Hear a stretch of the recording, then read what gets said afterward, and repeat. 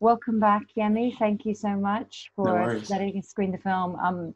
It's really terrific. It's a film with so much energy, and I know it took you a really, really long time to make the film. I've heard 6 years. Is that true? Was the process that long? Yeah, I think it was about 6 or 7 years. It was, yeah, it sort of like started off as this labor of love, and we knew that we weren't just going to get a film made, and we just kind of it was an independent endeavor. It was just me, two producers, Will Thorne, Michael Marden, and yeah, we just kind of like embarked on this really crazy idea to sort of like make this happen. So yeah, it was about 6 to 7 years. It's a film that is, I mean, of course, it's about Michael Jordan, but it's a film that sort of takes in so many sort of rich themes and points, and from the commodification of black culture Mm, to lack of corporate responsibility in marketing to young mm, people, mm, to the rise of sort of black celebrity mm, and sports celebrity and media celebrities in particular in the 80s and 90s. Did mm. you always know that Michael Jordan would provide that sort of lens on so many different important issues? Yeah, I thought so. I mean, I was obsessed with the time in which this all took place. So I've always had a weird fascination with American culture, just America as a whole, but particularly like the 80s and the 90s. I was completely obsessed with those decades. I was born in 83, so I kind of like grew up in the late 80s and the early 90s. So me and my sister sort of had a healthy dose of like American culture when we were growing up in Southeast London, and that's what we saw on the TV, and that's what we heard in our kitchen on the radio, and it's the things that my mum and dad would play. So I was obsessed with those decades, and I kind of like wanted to find a sweet spot that I connected to, sort of as a filmmaker. And I remember being like 13, 14, and just remembering sort of like the impact of Michael Jordan, this guy that sort of like transcended everything, this guy who was the most marketed sports personality in history. So I was always like kind of fascinated with him, but then also with everything else that was happening around the time as he was sort of like on the rise to the top. So yeah, I think the politics element is really interesting, like what was going on socially, what was going on in inner cities across the US, and then what was sort of like going on in pop culture. It was kind of like the time of the first African American celebrity. It was the time that rap music made its like mass sort of like market breakthrough.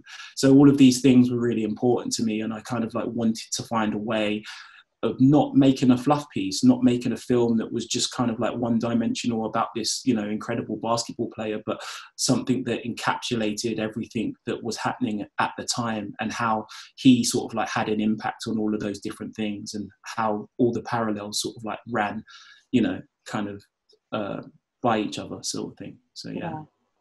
And over that process of the 6 years of making it, did it start? It sounds like it started out with all those sort of themes and points that you wanted to address, but were there any particular challenges in sort of getting interviews or being able to speak to some of the people that you needed to speak to make the film? Yeah, I think we're essentially three British filmmakers, and I think it was quite an ambitious task to sort of like track down all of these people who were either ex sort of like Nike executives, or who were around Michael Jordan when he was sort of like Michael Jordan, in terms of like bigger than Coca-Cola, bigger than God, bigger than everything.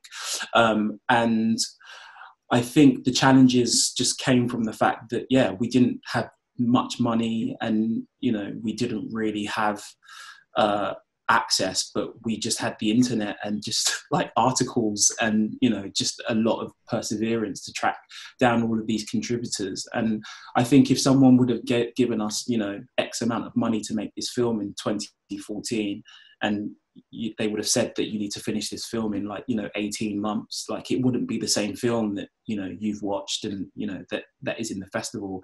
I think the fact that we had so much time was like frustrating at times, but it allowed us to sort of like make the film that we wanted to make. It allowed us to sort of like get the contributors that we wanted to get. It's kind of like, not everybody is going to say yes initially to being in your documentary. And we found that a lot, so it was challenging, but we just sort of like persevered with it. And, I think that the more that you have conversations with people, I think they know your intentions and they know sort of like, that you want to do something good, and you kind of like, you want to tell a story that hopefully, people want to sort of know. And I think that plays a big part in it as well, just getting the trust of people. And I think it's hard to sort of like do in short periods of time.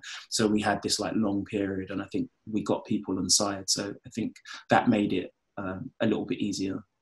Was getting Michael to do an interview ever part of the plan, or did you always feel like that was out of scope for? No, that wasn't. It was never part of my thinking to ever have Michael, just because of the fact that where the film sort of goes at the end, the third act of the film, I just never thought that it would be impossible to do that, to have him involved. So yeah, it was never something that I ever considered, but I always wanted to get the people that were closest to him around that time. So not just sort of, people that were in the room, like really reliable storytellers and contributors that like knew him, or like even like still know him to this day, like David Falk still has a really good relationship. David Falk was Michael Jordan's agent. So he still has a relationship with him. And it was just important to have those really, authentic, sort of authoritative like voices and just that you can trust, as opposed to just having, just people that are into sneaker culture or influencers. It was so much more than this. It was sort of like a story about this company and what this company like went on to achieve, in terms of changing the landscape when it came to sort of like athletes and sports endorsement deals. So it was just really important that we kind of like had the right storytellers. Yeah. I love that you said that what you did with the third act, because when I watched it for the first time, I wasn't expecting quite the sort of punch in the stomach that you get in the last, and it's really, really powerful. Did you always conceive of the structure of the film like that it would sort of lull you into this sense that you're watching something that was about pop culture, and then it will become something sort of strongly political at the end of the film?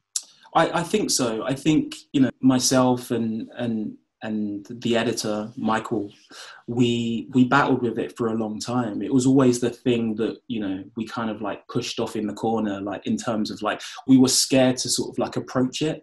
But we knew that we had to sort of like handle it, and we never really knew how we wanted to do it until, I think there was one evening in the edit, we just sort of like said, let's just do it like this. Let's just be brave and do it like this, because I kind of feel that we needed to provide the context. We needed to provide, all of the sort of like, the bells and the whistles and sort of like the slam dunks and sort of like how incredible that time was. But then we needed to sort of like talk about this element as well.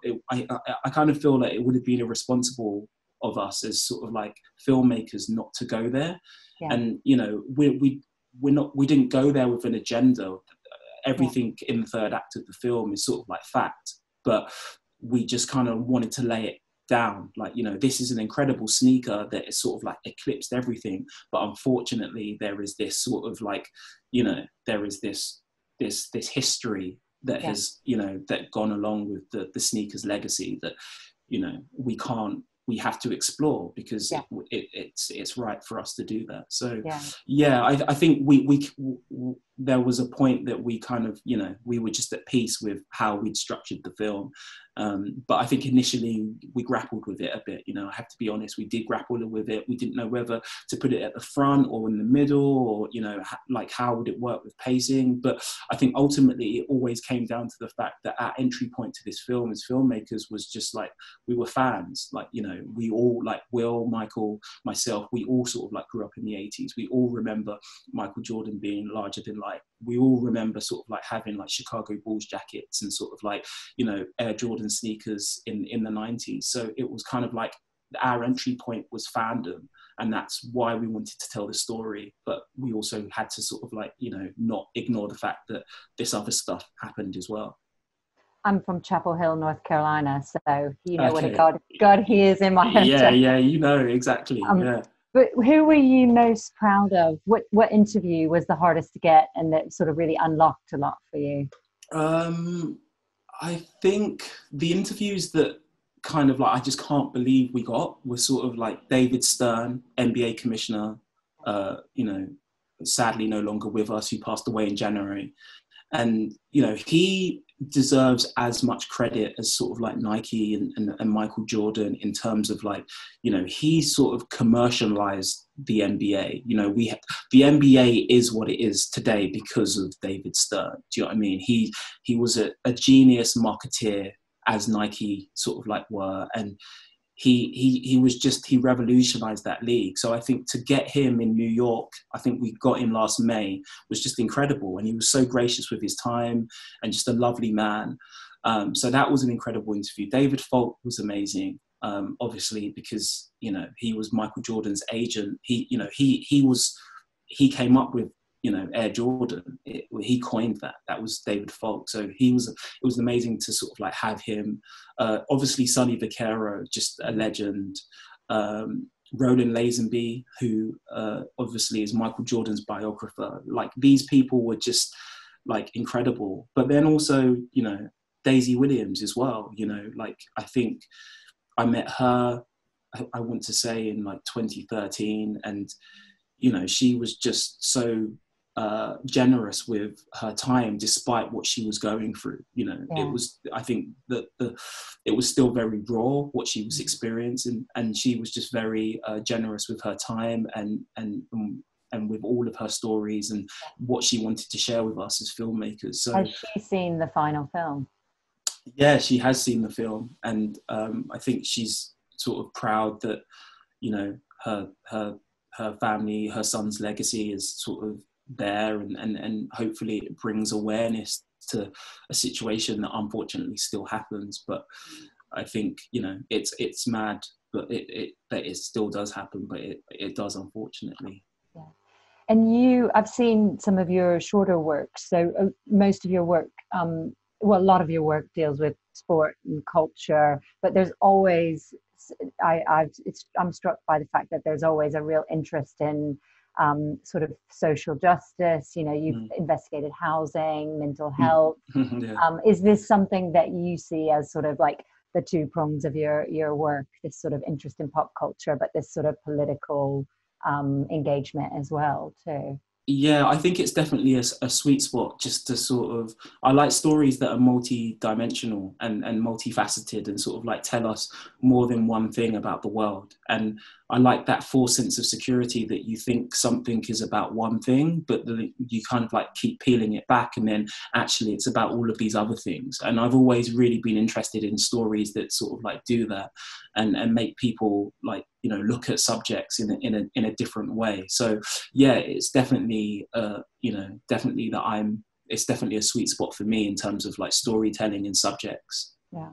And what about, so you're from London Film Festival, lots of young filmmakers sort of watching your film. Yeah. What advice would you have to them about how to get into film and how to make this dream of being a filmmaker come true? Oh, you need to you just need to just do it. I think, and that sounds like mad, just do it. But like you need to sort of just go out into the world and tell your stories and just be really selective who you kind of like listen to, you know, because I think if we'd listened to like half of the things that people was telling us on this journey to making this film, we just wouldn't have made it.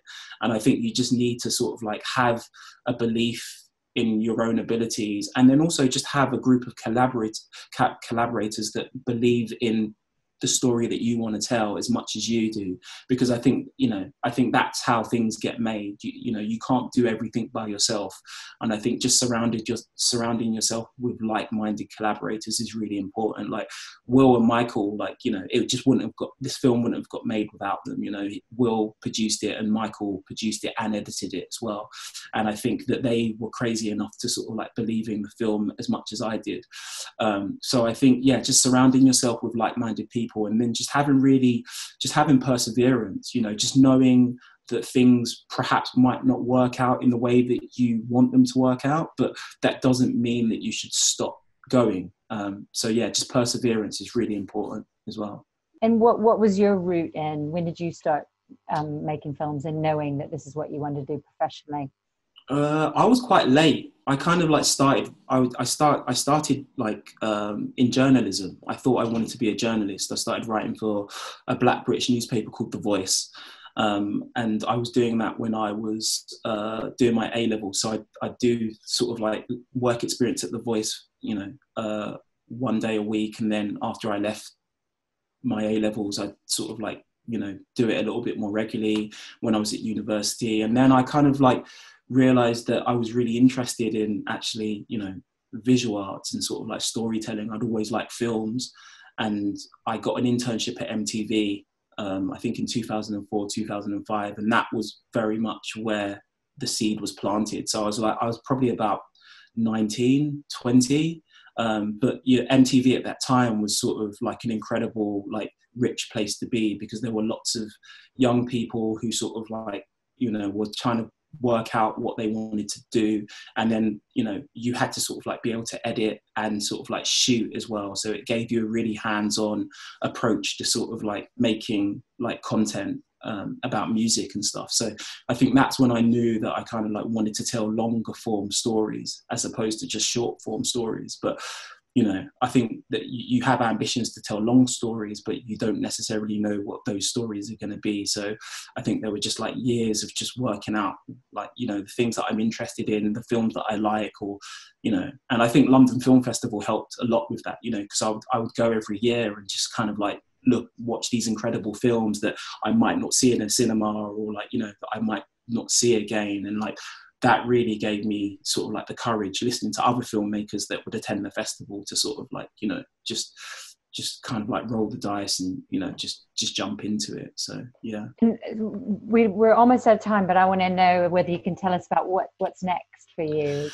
Yeah, I'm not entirely sure. I kind of like, I've got ideas that, you know, are in the similar ballpark to One Man in His Shoes, like ideas that sort of like deal with like pop culture and sort of like American culture, but nothing that I feel that comfortable like talking about. But Okay. I definitely put you on the spot. Yeah, no, I definitely want to, you know, I definitely want to make another film. It's kind of like this film, we wanted to make this film, you know, because we believed in the story, but we also wanted to sort of, you know, we wanted it to be a calling card that we can sort of like tell a coherent story that can be entertaining and, you know, can sort of like fuse all of these elements together. So yeah, I really hope that I get an opportunity to make another one, because I really want to. I'm positive that you will. But thank you so much. It's really, really great to have the film in the festival. Really nice to meet you. And you.